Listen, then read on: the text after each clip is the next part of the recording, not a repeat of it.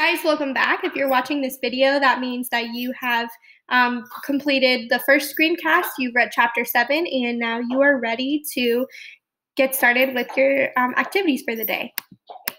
So the first thing we're going to do before we get started with our activities and our questions, we're just going to review how to make an inference. So remember, an inference is an educated guess that the reader makes about the text. An inference is a guess about what the author is not telling us. And in order to make an inference, we take what we see in the text, what it says, we think about what we know, and then we make our inference. So for example, from chapter 1, I can infer Mama doesn't like living in Flint, Michigan. So my inference, my educated guess, is that she does not like living in Michigan. And the author does not tell us that she doesn't like living in Michigan. The author does not say that, but I'm making an educated guess. And here is what I saw in the text that made me think that. The text says that she complained about how cold it is and that she missed living in Alabama. And also, she teases Daddy about moving somewhere so cold. So I know that in my own experience, if I'm complaining about something, that means that I don't like it. If I'm saying, it's so cold, I wish I never came here, and if I'm teasing someone about something, it means that I don't like it. So I'm able to take what the text says, what I know, and put that together to make my inference that Mama does not like living in Flint, Michigan. So this is just a review from what we talked about in chapter 1, and now we're going to apply it to what we read in chapter 7. So here I am in chapter 7, and we finished our journal entry of the day and our vocabulary. So now we're going to focus on our comprehension questions. So the first question is, why would Byron straighten his hair? Why would he get the conch?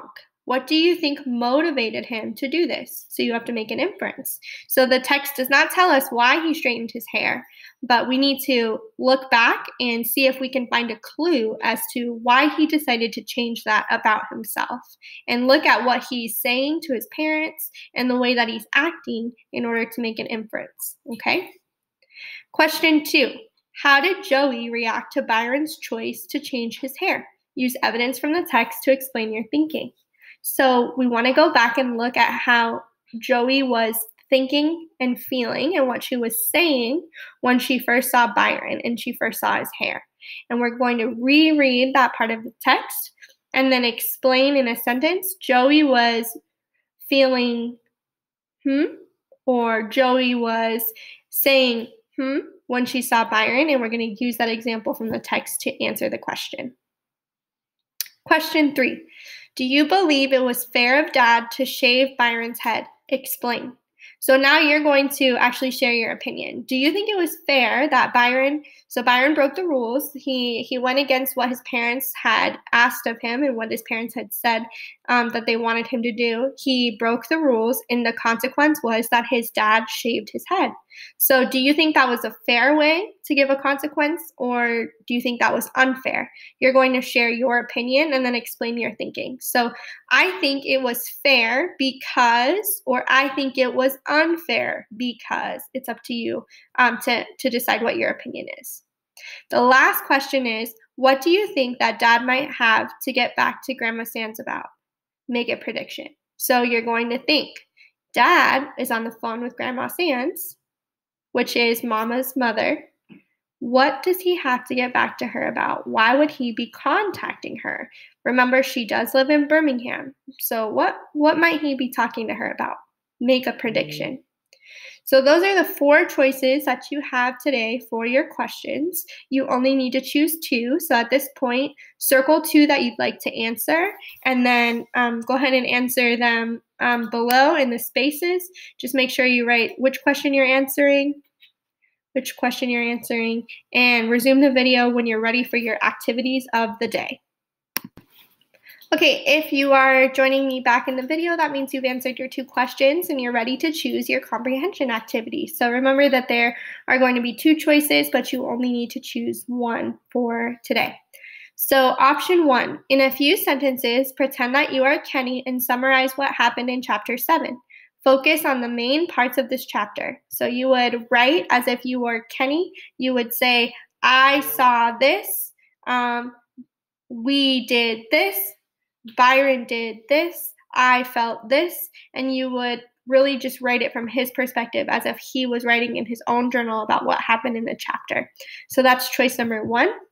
And choice number 2, Mama and Joetta are both upset by Byron's new hairstyle, but for different reasons. What are the different reasons? Compare and contrast their responses using the Venn diagram on the next page. So what you would do here is you would go back to the text and you would look at the reasons why Mama is upset about what Byron did, the reasons why Joey's upset about what Byron did, and you would figure out if they are similar or different. So if it's something that just Mama believes, or the reason why just Mama is upset, then you would write it in here in the circle in Mama's side. If you believe that it is something that just Joey is feeling, or just a reason why Joey is upset, you would write it here. And if you think that it's something that they both have in common, if it's a reason that they both feel upset, then you would write it in the middle. So what you will do if you choose this option is use your Venn diagram to look at how their feelings and their reasons for being upset are similar and different. And remember, the similar goes in the middle and the difference go on the outside circles, depending upon if it is Mama or Joey that you're talking about. So go ahead and pause the video and decide which activity you would like to do, and then resume the video when you're ready for your exit ticket. All right, if you are joining me, that means you are ready for your exit ticket. So here is your question. Do you think that it is possible to show courage through accepting consequences? Yes or no, and why? Write your answer below or comment on Google Classroom. So what this question is asking, it's really your opinion. Do you think showing courage, showing that you are brave, do you think that when you accept a consequence, when you say, you know what, you're right, I messed up, I apologize, and I will make it right. Maybe, at school, for example, yeah, you know what, Miss Weston, I was talking and I apologize. Do you think it takes courage to do that, to accept when you've done something that you're not supposed to? Or do you not think that takes courage? Do you think that's brave, or do you not think that's brave? So I want you to say, yes, it takes courage to accept consequences, or no, it does not take courage because, and then explain your thinking. That's how you'll be graded for this question. So again, you can write your answer below, or you can comment in Google Classroom on the Chapter 7 assignment. That's all for today, and Miss Ngali will be bringing you Chapter 8 in the next video. See you soon for Chapter 9.